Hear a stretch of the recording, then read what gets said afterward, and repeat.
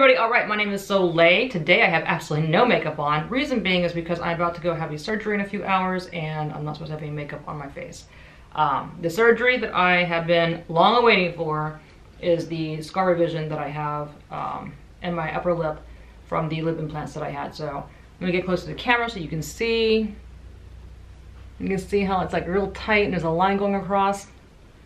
This scar like constricts my smile and it just really bothers me, and in the perfect light my lips look crazy.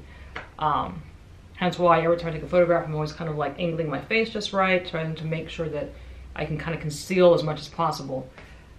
For those who don't know, just to recap, back in 2016, I got lip implants, and after I got the lip implants I started getting filler. One of the reasons was because the lip implant was poking out the side of my lip, and I was trying to use filler to kind of like press it back in. And then from there I started to add more filler because I didn't like the way, like, I keep on saying this throughout my videos, but for those who don't know, lip implants will not change the shape of your lips. They might elongate your lip, but it's not going to change the shape. So like for instance, right now people are into Kylie Jenner's lips. When I got the lip implants I was into Angelina Jolie's lips. Her lips are very round. Kylie Jenner has a round look to her lips. Kylie Jenner's lips are achieved by the filler, because if you look at her pre-pictures, she didn't have rounded lips. They were kind of long and very thin, and filler has created the roundness.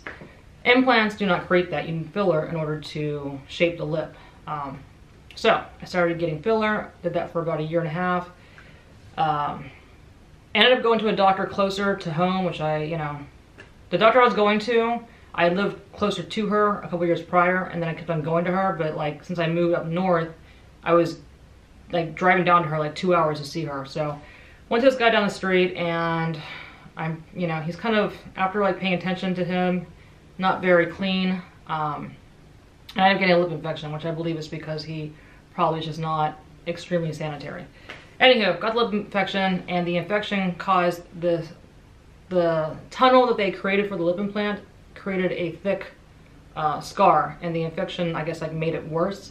So now, like for the last few years, every time I smile, for a minute there, like the side of the lip would like go up every time I'd like smile. It was, whew, it was a journey. And I went from being like, I would like to have my lips, look a little bit better, to having, I don't want to say body dysmorphia, but I definitely obsessed over my lips while I had the lip implants. I was constantly looking at my lips, kind of obsessively. And then afterwards, I just kind of came to the conclusion this is what I look like. And I wouldn't say that I'm like, what's the word I'm thinking of? Like, I'm not embarrassed about my lips, but I'm aware that they're not where I would like them to be at this point. So I haven't gotten filler for a long time, so I wanted to wait so that I had like completely depleted lips from any filler or anything, so that I could start like kind of fresh with these fat injections. So I am so excited. I cannot wait. My skin's very shiny right now. I'm gonna go ahead and talk about these products just so that I can kind of mix this video up. If anybody has not used I'm From, check them out. They're a Korean skincare brand. I am obsessed. You get this off of Amazon. I have pretty much every line of theirs. This one's a Fig Boosting Essence. I put this on in the morning, and then I put the Vitamin Fruit Serum on in the morning. Definitely a good brand. At night, I have everything. I'm currently using their rice line. They have their honey line, their ginseng line. Like, I got it all. Anyway, and then I always finish off with my CeraVe facial moisturizing lotion sunscreen. It's got 30% sunscreen. It does not leave a white hue. It does make your skin shiny, but under makeup it goes pretty well. But as mentioned, since I'm doing the surgery in a couple hours, I will not be wearing any makeup at all. I was gonna do my eyebrows at least, but I was like, you know what, I don't even care. Anyhow, all right, so I am going to go ahead and do break this into different parts. I want to show you along the steps of, before and then right after, and then a few days after that, and then that will be the video, and I'll make a second video for like a few weeks after so you can see the outcome of the lips and everything. So, all right, I will be back in a second with the next clip. All right, I am back. This is 1 hour, yeah, a little over an hour after I got it done. They're extremely swollen. Get close. I have some bruising. And the numbing is wearing off. So I'm having a hard time. I'm not supposed to talk actually. She said I shouldn't talk for 24 hours, but I'm gonna go ahead and do this and then I'll be quiet for the rest of the day. So she ended up not taking fat from my stomach. She ended up taking it from my inner thigh. It was the weirdest feeling. I think the part of just seeing the actual tool for liposuction was more psychological than it was physical, you know. I can endure pain though. Like, it wasn't painful at all, but anybody who can't endure any kind of like, you know, pinching or anything, then it might not be for you. But I have like shin tattoos that hurt like way beyond worse than what I had today. She took the scar tissue out. She dug through the scar tissue in my upper lip, and then she had taken the fat. She harvested it, which was very interesting to me. The medical community is very interesting. I got a chance to actually see the process and like what they do, and they pretty much like allow like the fat to like kind of separate, and you have like the good fat and not the good fat. And she told me because I had done cool sculpting in my stomach that it wasn't going to be, it possibly was not going to be good fat because you know, the cells die off and you have, I guess, leftover like damage probably. So she wanted to do my butt, but my butt, I'm like, no, even a little bit of fat, I don't want it to go away. Like that's one of my assets. So she did go with the inner thigh, and she said she got some good fat, and I'm pretty excited. She said that she overfilled it purposely because half the fat's going to go away within 3 months. So my main concern, yes, I want to have fuller lips, but my main concern was the scar. Like that was my primary. And like I said, I'm still like numb here, so I can't really smile, but I have a little mirror right here. If it looks like this, like as far as like no scar at all afterwards, I'll be beyond happy. This looks like it looked when I had my lip implants put in. When I had my lip implants put in, my lips were like crazy big, and then like 3 or 4 days later it calmed down. So I'm gonna wait a few days. I might do a quick video tomorrow, we'll see, but if my lips look the same as they look today, then it's kind of pointless. Or if they look worse, if they look different at all, I'll go ahead and do a video because it'll be the next phase. But otherwise, let me go ahead and show you again. This was a, what do you call it? Is it outpatient? Like they didn't put me to sleep or anything. Like I said, she just numbed the areas and then now it's out the door. Now, if I was gonna get like full-blown liposuction, like on my stomach or something, I might want to be put to sleep. I don't know. It's a strange feeling. It's strange. It's not like bad. It's just like it's different. I don't know if I'd really want that, like to lay there and like have them like going through my stomach over and over again. If I was to be wide awake, I might want to be asleep for that. But I don't know. Anyhow, all right. I am going to quit talking for the rest of the day as she told me to, and I will see you guys in the next phase. This is 6 days, so pretty much 1 week from the time that I had my surgery, so I just want to give you guys a quick update. I think my lips are really coming along. Lower lip is definitely pretty filled, so that's, you know, we'll see though. But overall though, I think that my lips are looking a lot better than they did. Like every day they look better. Now it looks better from yesterday, the day beforehand. So I will go ahead and I'll give another update in 1 week.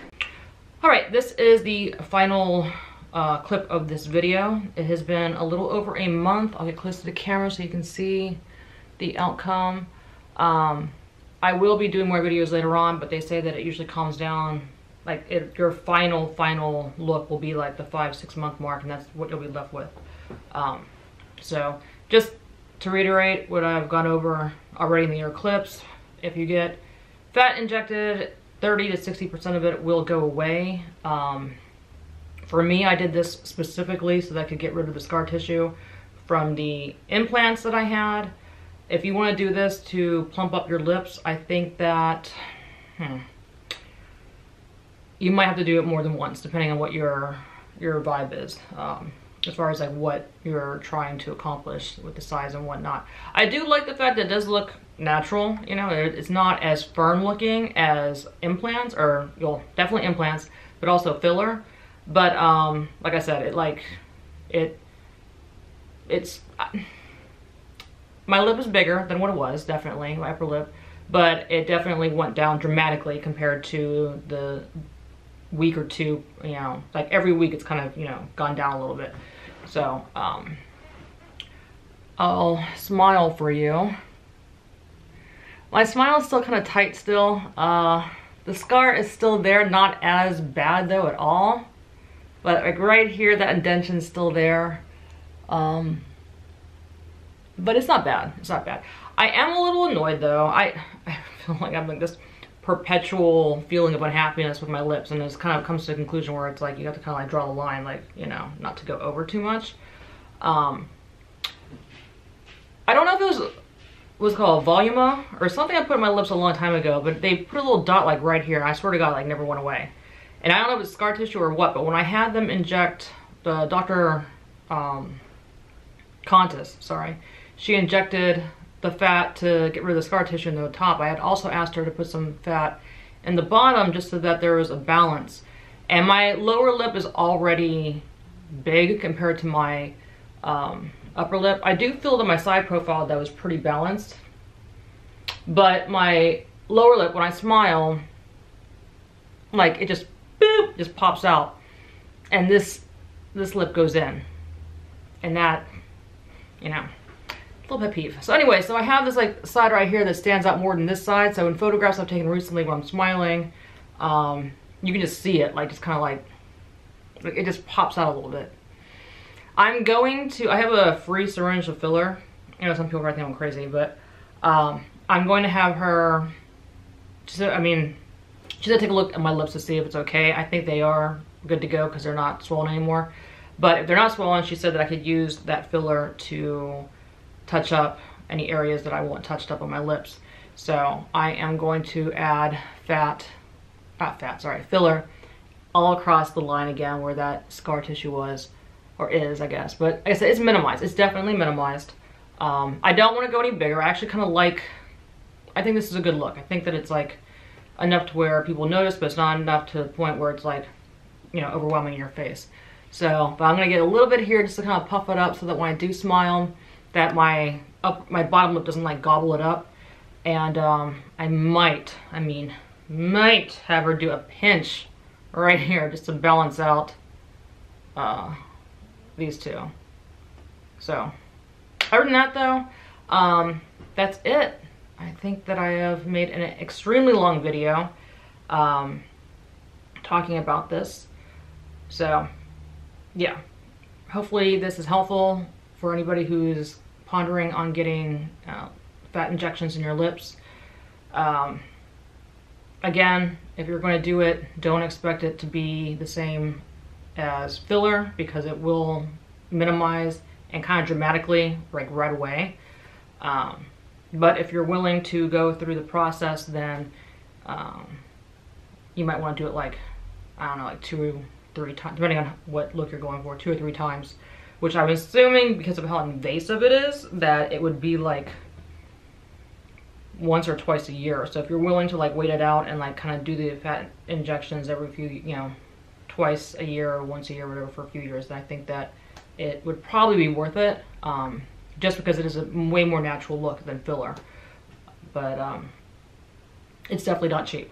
So I think I already told you, but I paid $3,000 for it, which is, I guess, on the cheaper end, because some places charge like $4,000 to $5,000. So I scored me a deal. So anyways, all right, that's it. I hope you guys enjoyed my video. I'll be making more videos in the near future, and I'll see you guys next time.